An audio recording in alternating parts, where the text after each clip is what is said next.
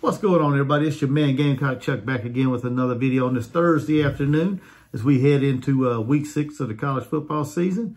Man, it's so hard to believe the season's just going by so fast, man. Seems like we were just talking about, spring practice and summer camps and everything, but it's so hard to believe we're already going into week 6 of this year.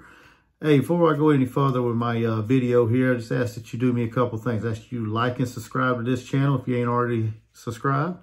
Help me grow my channel. Help me get out there in the YouTube world. Share this video with any sports-related fans or Gamecock fans that you know. Just share this video with them and help me spread my content across the platform here. I'm new to the YouTube world, so I'm just trying to get my stuff out there. I'm a Gamecock content creator of all things, football, baseball, basketball, whatever the case may be. Just trying to help my channel grow. If you already subscribed, I appreciate you. Thank you for giving me an opportunity, and that's just what I ask for everybody. Just give me an opportunity to entertain you for a little bit. If you like my channel, or if you don't, leave me a comment below. Let me know what you think. Hit the notification button once you subscribe. That way you get notified when I put out my content. I try to do at least 3 to 4 videos a week. Usually I try to put them out usually around Thursday or Friday because, work schedule and family commitments and things like that. So, just YouTube ain't my only thing right now. So, I got other things going on with work and everything. So, but just do me a favor and help me out. Help my channel grow a little bit. Help me gain some confidence and get my stuff out there. So with that being said, let's jump right into this video. This is my week 6 preview and prediction video for the South Carolina Gamecocks. We head on the road, go to Knoxville, Tennessee to take on the Volunteers. It's a noon kickoff on ESPN2. Both teams right now are 3-2. They're kind of similar in that aspect. Both teams have lost to some good teams. Tennessee lost to Pitt. And then they also lost to Florida. So they had 2 losses on their records. South Carolina's 2 losses came at the hands of Georgia, which I consider to be the #1 team in the country. They got the best defense. Offense is a little lacking at times, but, they coming along, But I still consider them the best team in the country.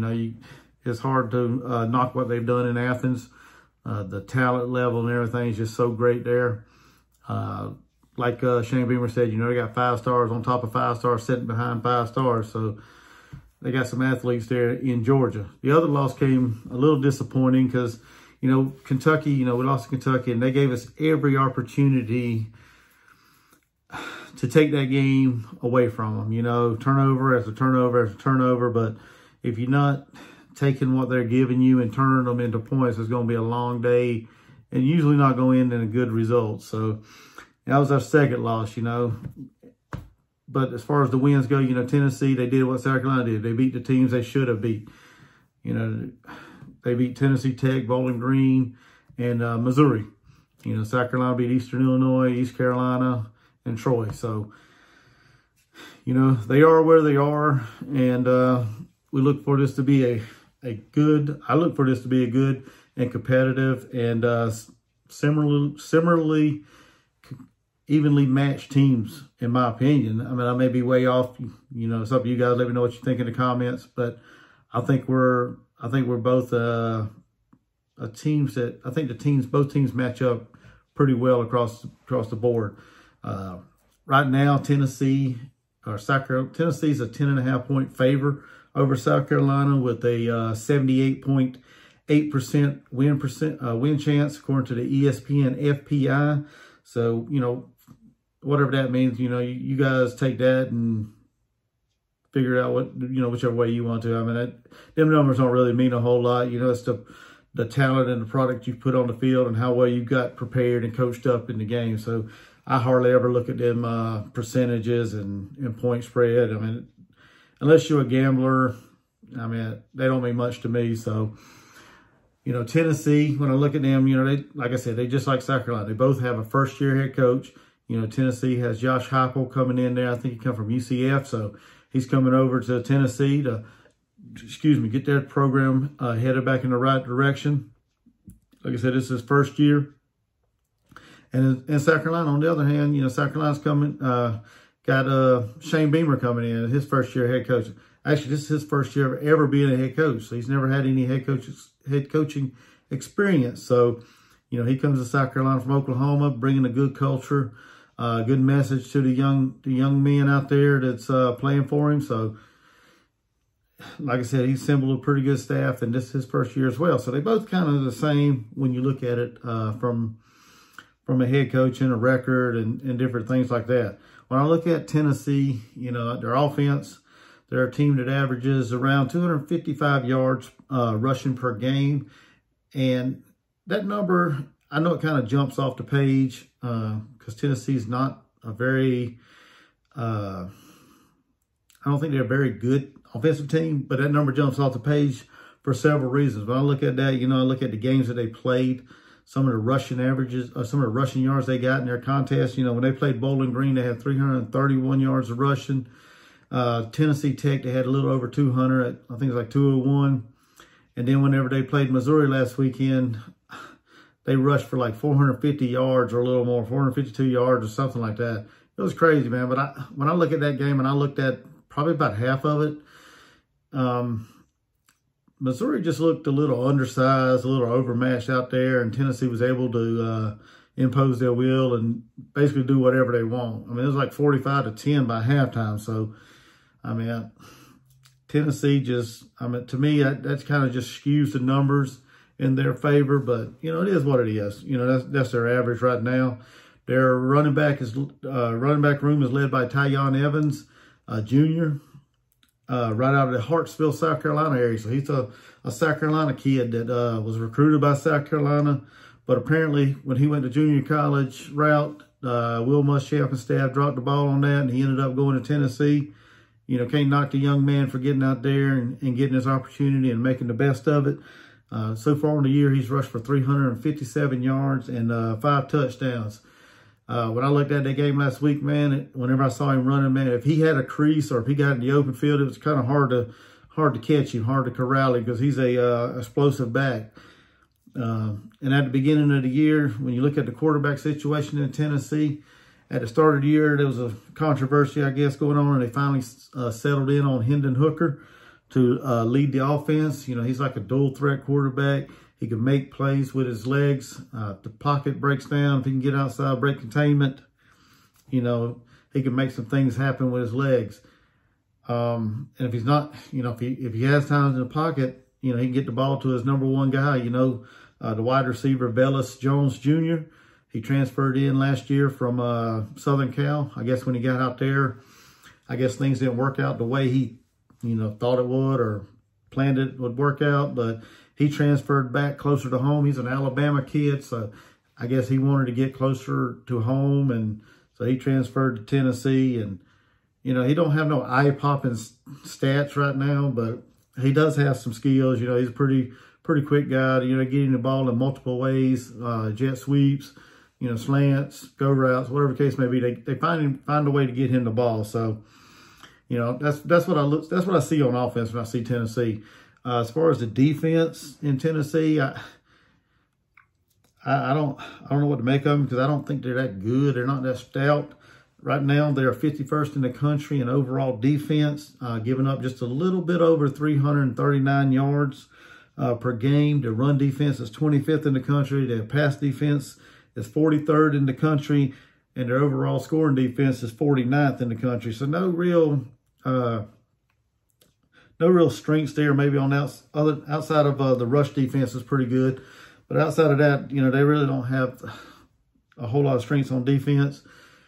Their leading tackler is a safety, Trayvon Flowers, which to me that'd be like a glaring, I don't know how you say it, like a red flag to me, I guess, because, you know, your safety shouldn't be the leading tackler. You know, if you got good solid linebacker play and a good defensive front, I think the safety shouldn't be the leading tackler of the team, but he is, and it is what it is for Tennessee.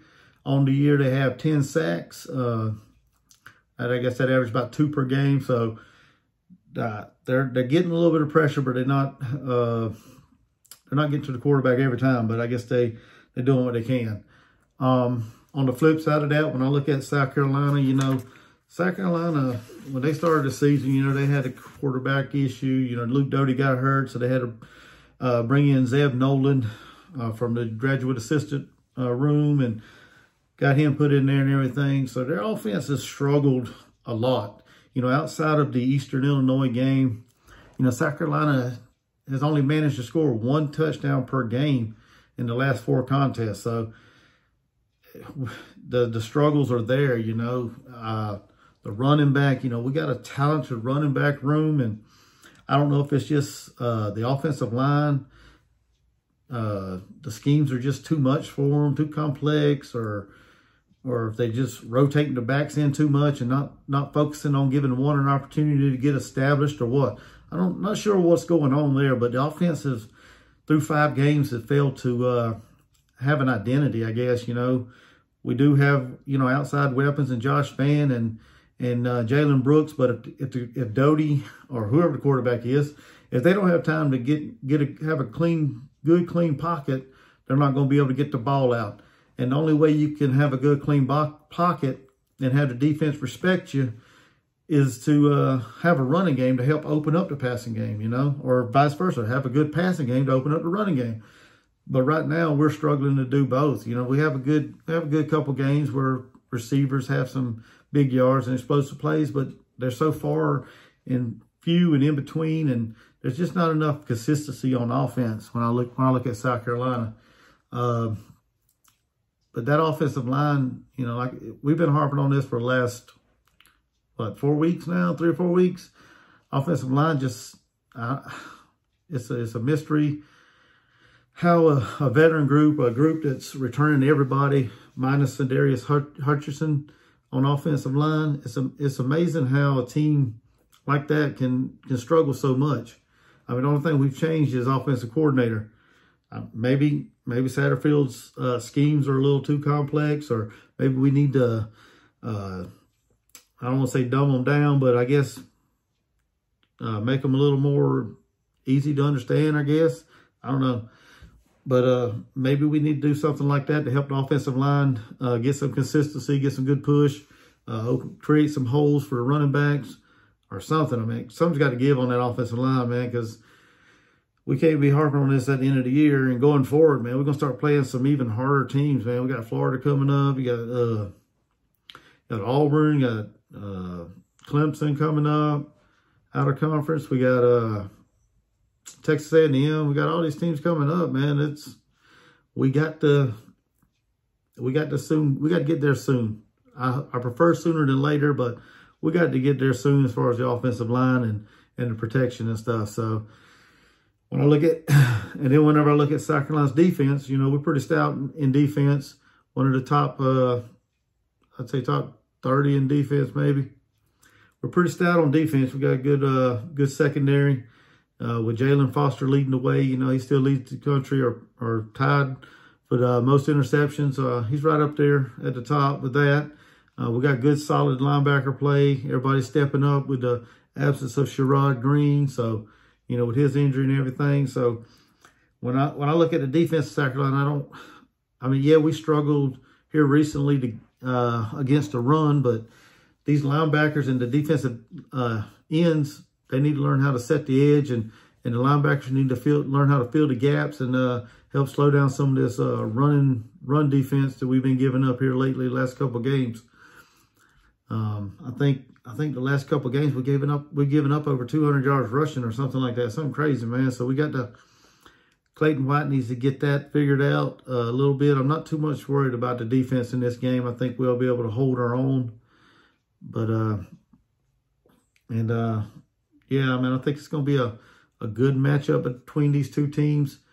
For Tennessee, if they can get out and run their explosive offense, their fast tempo offense, I think it's going to give South Carolina fits on the defensive side. Going to wear us down.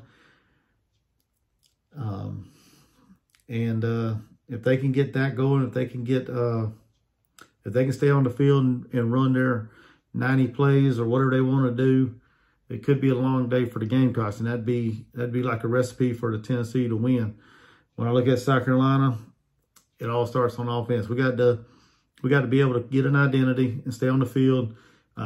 We got to convert, more third downs than we've had in the past. We got to get this running game going. Got to give our defense, time to rest on the sideline. We can't go out there and go 3 and out every time and expect the defense to hold up for 4 quarters. It just isn't feasible and ain't possible for a defense to do that. Not even the best defense, even Georgia. If they had to go out there every 3rd or 4th play back out on the field, they'd get worn out every time too. So it's not just, it's just not just South Carolina that I'm talking about. It's just anybody. Anybody that has a bad offense puts their defense in a situation that does not benefit the team. So I think for South Carolina, in order for them to go up in there and get a win, they need to start getting some offensive identity, being able to stay on the field longer, limit Tennessee's offensive possessions. And the only way they can do that is stay on the field for long and sustaining drives. Give their defense a chance to rest. Like I said on the defense a while ago, the defensive ends have got to learn how to set the edge, to force the running backs inside and in the middle, and then the linebackers got to be there to clean things up and fill the gap. I think that's the keys to what South Carolina needs in order to win this game. But like I said in the beginning of the video, this is a pretty evenly matched team. I think on the talent level side, if I had to give an advantage, I'd give it to South Carolina as far as talent. But the thing about that is our talent is not coming through on the field. It's not shining every Saturday, week in, week out. And that's an issue to me when I look at this game. But if before the season started, I gave a prediction for like the whole games, and I said South Carolina would beat Tennessee. But going, what I've seen this year so far from the offensive side of the ball and the struggles that we're having, I look at this game and this game is, I don't know, it could go several different ways based on several things. But if I had to do a prediction and give a score right now, as of today, Thursday, I'm going to go ahead and say that my score prediction for this game, and I hate to say this, but I got Tennessee winning 31-16. Until South Carolina can show me some good offense, some consistency on the offensive line, the offensive playbook, the play calling, until they show me that, it's kind of hard to give them any more than 16, 17 points because, like I said, they've only scored 1 touchdown in each of the last 4 games. So that's 7 right there. Where are they going to get the rest of them from? Parker White, damn good kicker, man. Real improved since when he first, got to Columbia. Damn good kicker. So he's, you guarantee some solid points there. So, but like I said earlier, I see this game being somewhere between like 31-16, 21-13, or 28-13, Tennessee winning. And like I said, I hate to say it, but we are where we are. I'm glad we're 3-2, but until this offense starts showing some consistency and being able to put some points on the board, I got to go with, I got to be reasonable and logical here when I do this prediction. So with that being said, comment on this video. Let me know what you think. Like I've always said, be respectful. I'll be respectful back. Like and subscribe to my channel. Give me an opportunity to entertain you. I know this video may have pissed some people off. It may hurt your feelings, but like I said, I'm just being real. Hit the notification button once you subscribe. That way you get notified when I put future content out there. And I guess that'll do it. Till next time, it's your man Gamecock Chuck. Go Gamecocks, and I'm out, baby.